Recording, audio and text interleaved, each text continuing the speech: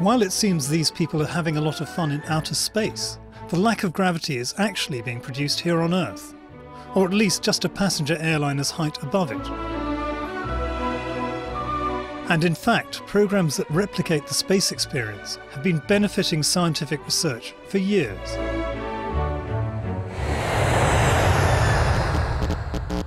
These scientists are carefully preparing experiments for the trip I'm going to go on. And that's the main purpose of these flights that Novaspace organises for the European Space Agency, to measure the effects of zero gravity and enhanced gravity on people and materials. Novaspace conducts its zero gravity flights from its base in Bordeaux in France. It uses a converted Airbus A300 airliner to fly parabolic arcs to simulate the absence of gravity. The pilot pulls up hard into a full throttle climb.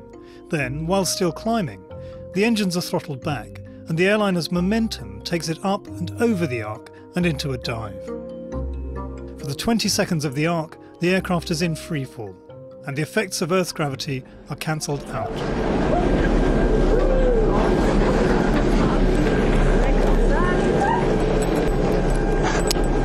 And the feeling of weightlessness is very strange.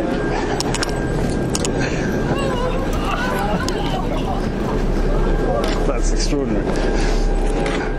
Next to the back.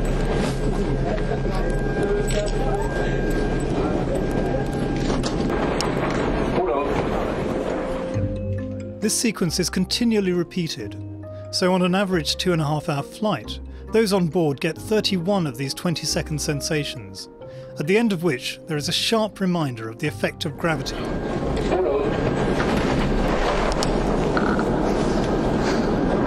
The effects on the body are extreme, not just from the 0G, but also from the pull-ups, which give 1.82 G.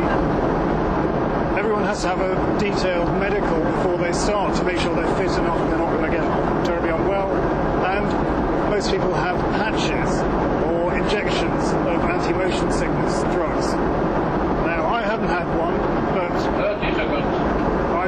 I've just been flying aerobatics with a fast jet team, so I should be okay.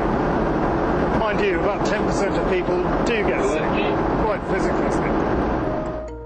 However enjoyable it looks, the main task of the flights is to allow scientists to experiment without the inconvenient effects of gravity. By removing gravity out of the equation of whatever you are studying, you can study more fundamental phenomena. This allows you to better understand how these systems function in absence of gravity, to better understand also how they would function on ground. And it's not just for the space industry. Some experiments study how to harvest the power of everyday phenomena. We are looking at very small bubbles inside water. When you study bubbles in normal gravity, you have gravity as an additional effect. So we try to remove gravity to understand which power comes from what.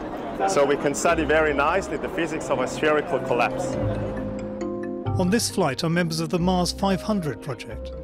They simulated an entire manned mission to Mars and back, with more than 500 days cooped up in a mocked-up spaceship.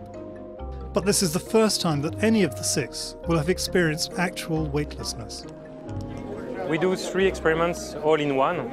Some of them ask us to perform some operations in 0G, in normal gravity, and some of them even in hyper-G. Ironically, the 2 astronauts of the Mars 500 team on my flight had the most miserable experience. Being experimented on and unable to take any medication, they spend most of the flight shackled down and throwing up, although they did eventually get a chance to have some fun. These flights are expensive to put on, especially for the relatively short time of 0G, so Novaspace is looking for ways of finding additional funding. This year we would like to launch the passenger flights. These flights, we would like to use them first to help financing a new aircraft, and second to help reducing the price of scientific flights. We don't know the exact price, but we think it would be around 5,000 euros, but it's a very large guess and the detail is not known at the moment. The zero-G flights have been showing their worth to the scientific community for years. But now, with the movement to carry fare-paying members of the public, not only will the cost to science be kept down, but also other people will be able to participate in an experience that could fairly be described as out of this world.